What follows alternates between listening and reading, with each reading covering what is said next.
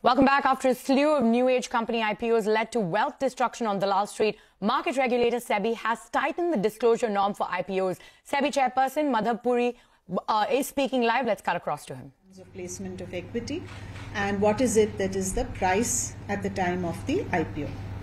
So, to reiterate, what is the purpose and thinking behind this disclosure requirement is really to give investors a better basis to make their decisions on whether the price is right for them or not, and also to share what is it that has been, there should be no information asymmetry.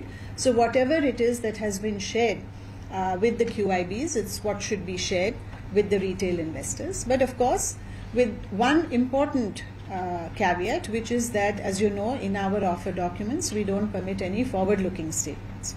So therefore, the emphasis is on disclosure of the past, and then, you know, the investor really makes what we believe is an informed decision.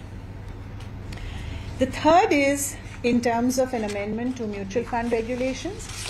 This is more procedural, really meant to ensure that when you and I redeem our mutual funds, we get the money as soon as possible. The old regulations were drafted at a time when checks had to be issued and all that, so obviously that is very anachronistic today. The payment systems in the country are so fantastic today that there is absolutely no need for any delay or any time requirement for making sure that the investor gets his redemption money and his dividend as soon as possible. So that is what has been done. The next one is in terms of net settlement of cash and F&O. Perhaps I think people who operate in the stock market will rejoice at this. The implications are quite significant. In terms of earlier, as you know, it was a sequential settlement which required the investor to bring in separately his commitments for each transaction. So in the cash equity segment, he has to bring in the money separately, and for the F&O, he had to bring in money separately, and the two were not netted. So this we found was not really required from a risk management perspective, and therefore any entities who are permitted to, which are not mandatorily required to take physical delivery of shares, all such entities, which of course covers all the retail investors, will be permitted to do net settlement.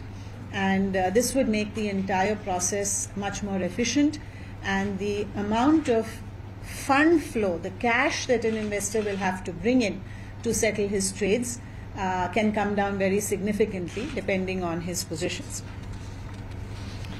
The next one is about pre-filing of an offer document. This is also very much a liberalization and a flexibility being given to the market. It is not mandatory. It is an option. You can continue to follow the IPO document filing process the way it is today. But if you feel that you're not quite sure that you actually want to go ahead with an IPO, also in terms of market timing, you're not quite sure when you may want to come with the IPO, you can do a confidential filing. This is what it is referred to in other jurisdictions. You can do a confidential filing. So the market knows that an application has been made, but the document itself, the detailed document, is not in public domain. It is confidentially filed with the exchanges and SEBI.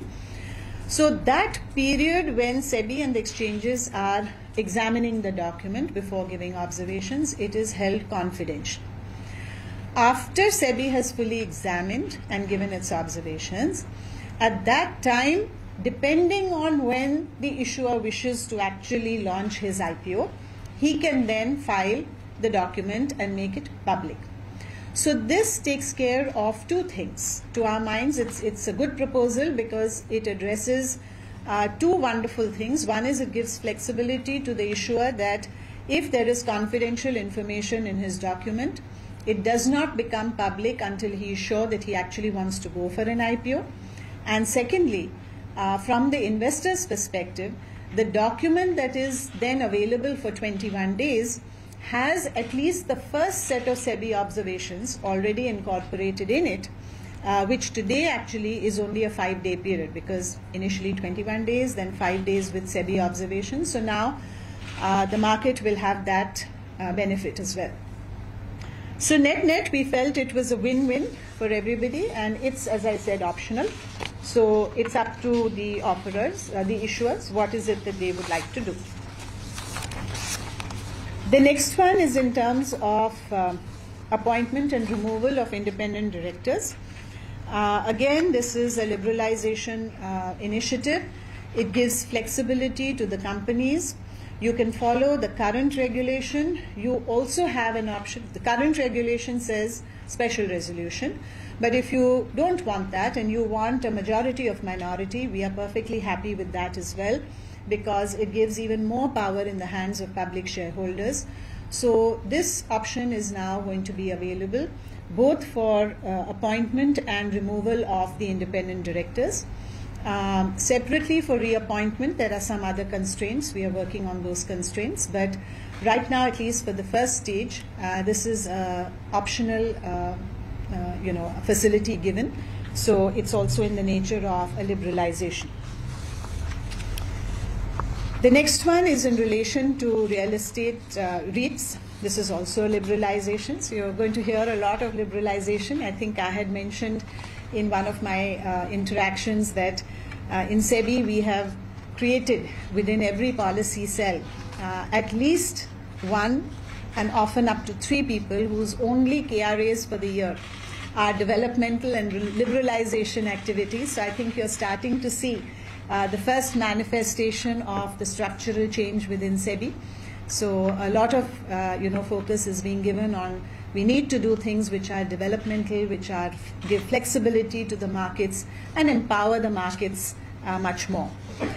So the REIT regulations are being changed so that the minimum holding by sponsors now is required to be less, reduced from 25% to 15%. This is in line with InvITs and a progressive step in that sense. The next one is in terms of InvITs, where there was a separate regulatory framework for unlisted private InvITs. This henceforth will now be discontinued. The purpose behind this is that since we are essentially a disclosure-driven regime, this particular regulation did not have the facilitation for public disclosure in many ways. So it was perhaps not appropriate, and therefore, going forward, this separate framework for private unlisted InvITs will not be there anymore. So you will either have a public listed or a private list. And as I said, to reiterate, the purpose is to ensure that disclosures are there for all kinds of InvITs.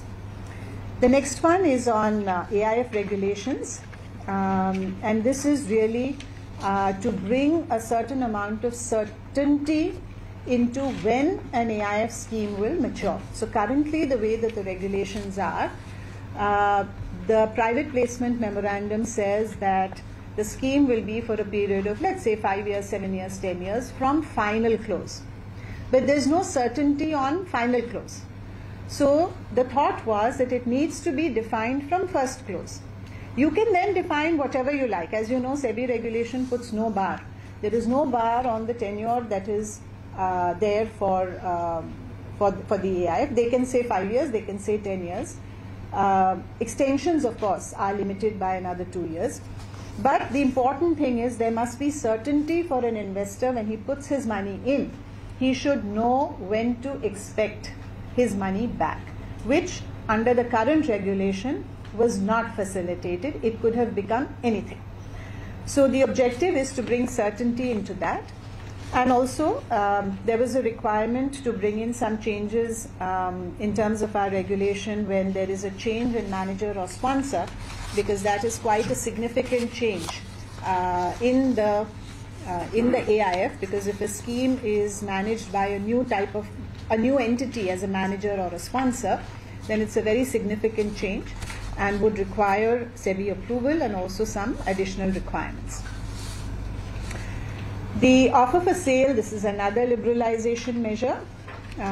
Here, what it is that non-promoter shareholders, even though they may have 25 crores and above of shares that they want to offer for sale, there was a restriction that unless that constituted at least 10% of the share capital, they couldn't come under this window. So it was highly restrictive. So we have now removed that 10% altogether. We are saying it is not relevant. Well, that's the SEBI's chairperson talking about new regulations. But with that, it's a wrap on this edition of Startup Street. But more news and updates continue on the other side. Stay tuned.